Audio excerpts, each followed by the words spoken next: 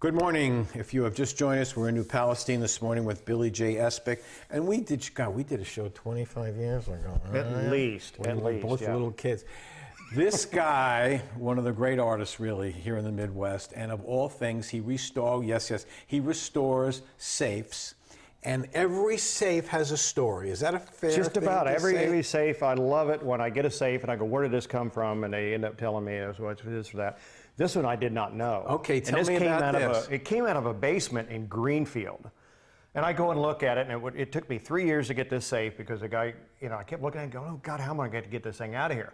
It was walled around, which means that basically all you could see was this.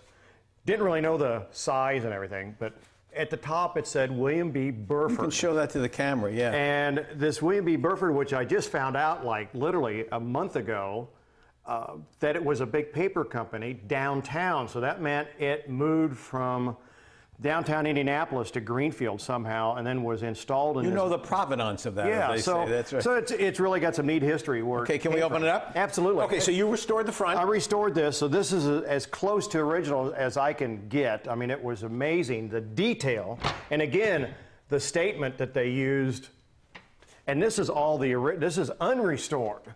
And you'll restore it?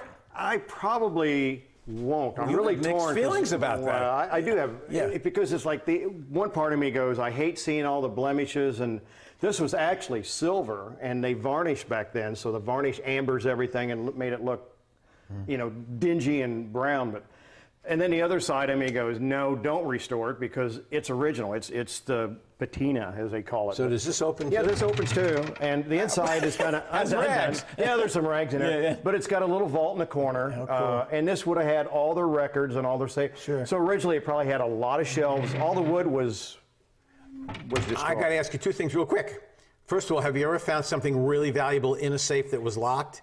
The only thing I found was a really old pistol. Yeah, okay. And it was like just an old, not worth, but $300. So we've seen every cool safe in this room, right? Or in this room.